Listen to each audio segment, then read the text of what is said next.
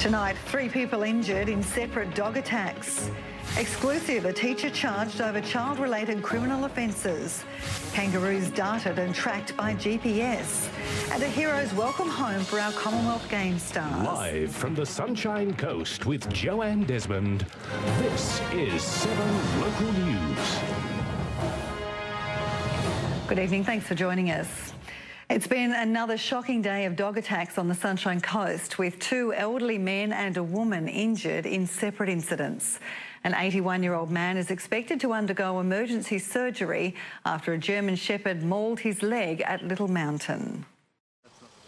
Staff from a nearby workshop rushed to help the elderly man who was attacked by the dog on his morning walk. And in breaking news, a boy has reportedly been attacked by a Rottweiler at Qld Cove. Paramedics were called to a house in Canimbla Avenue just before 5 p.m. The 6-year-old boy is being treated for a bite wound to his leg. A local teacher has appeared in court charged with historical child-related criminal offences. It's one of 2 unrelated cases being investigated by the Sunshine Coast Child Protection Unit, allegedly involving private school staff and former students. The senior school teacher, who 7 Local News has chosen not to name, faced court on Monday, charged with 6 counts of indecent treatment. Dozens of people are at Maroochy RSL to welcome home our local Commonwealth Games athletes. Luke McGarry is there and filed this report a short time ago. Joe, there's little more that makes us Aussies proud than a sporting victory. And behind me, there's been a chorus of community sport for our local heroes who did us proud in Glasgow. I think it's the weather up here. You breed champions. I'm very proud because they made our. Joe? All right, thanks for that, Luke. Luke McGarry with that report.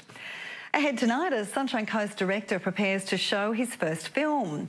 And Australia Zoo welcomes another baby giraffe.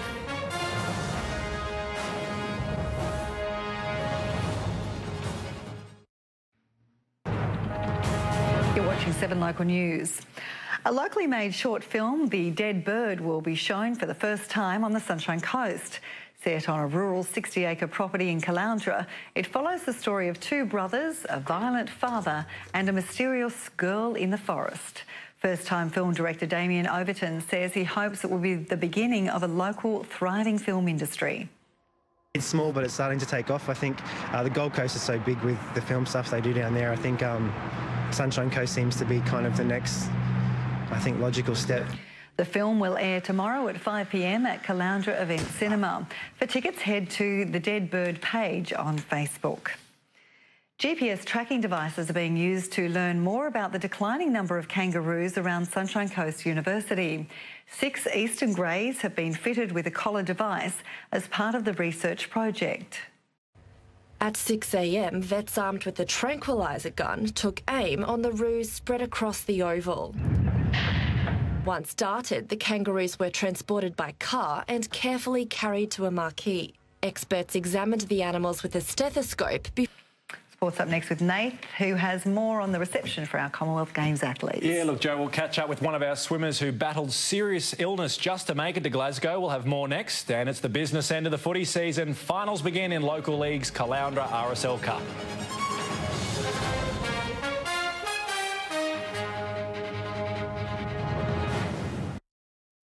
You're watching 7 Local News. It's the business end of local leagues Caloundra RSL Cup with week 1 of the finals starting tomorrow.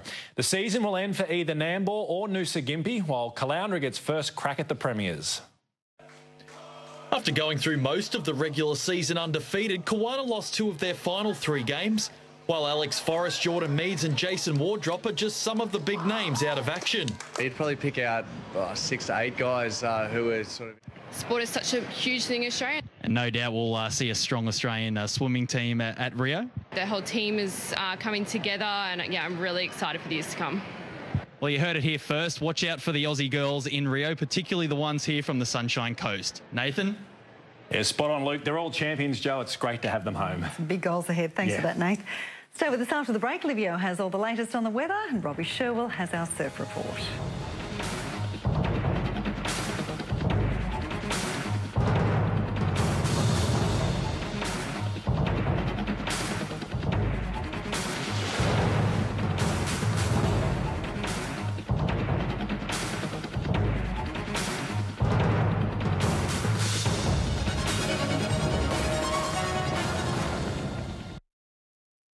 Well, good evening, folks. Livio Regano with tonight's weather. Queensland's been split into two halves since the start of this week. Windy in the north with a peppering of light showers, mainly fine on the Sunshine Coast with a much more mellow breeze. By next week, the whole state's due for another windy, showery change. Temperatures today only 21 degrees at Tewantin. Nambour had 22, an overnight minimum of 6 degrees at the airport with a top of 22. Maleny had 19, and the lowest overnight was Gympie, as always, a bottom of 3. And a top of about 23. On the satellite loop, still very quiet, has been for several weeks. A little bit of shower activity in the tropical north. Down the rest of the coast, there have been light ones. So I don't know of any that occurred around the southeast coast today, but certainly looking the rainfalls, they're all less than a couple of millimetres. On the chart today, we've got the same high pressure belt that's sitting over southern Australia. It's a little bit further south than you normally expect at this time of year, but still a fairly sort of intermediate winter position.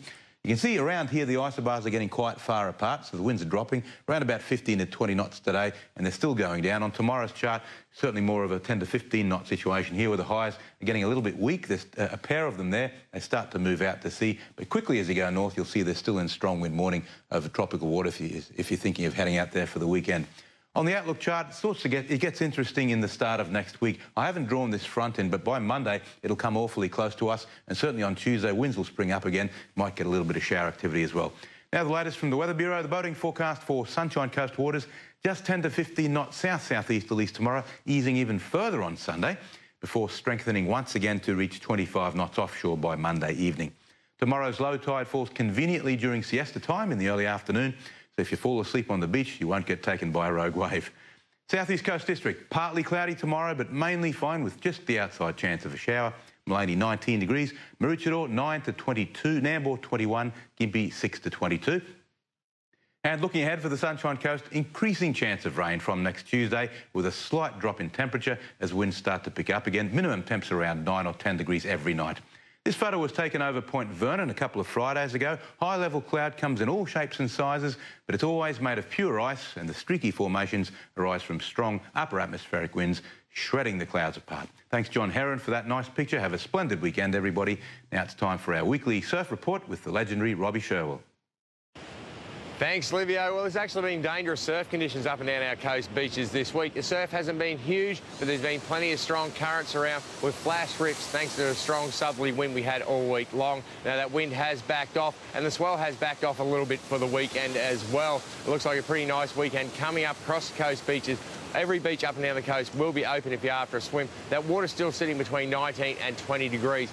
Please, as always, keep an eye on your positioning and only swim between the red and yellow flags. If you're looking for a surf, looks like there's still going to be around that 3/4 metre plus of swell up and down our coastline. Lighter southwesters in the morning, swinging southeasterly tomorrow afternoon, but on Sunday it looks like it's going to swing right round to the east-northeast by the afternoon. Now, with that in mind, the open beach is going to have a few little waves early, particularly up between Perugia and Sunshine. It's going to be the biggest. Also, we're checking the lower end of the Kiwana stretch down around Curramundi. During the afternoon, it's also going to be we're checking places like Maroochydore, Coolum through to Stumas and the southern corner of Alexandra Bay. I hope you have a great weekend across the coast beaches. All right, thanks for that, Robbie. And that is 7 Local News for this Friday. Thanks very much for your company and have a fantastic weekend. Good night.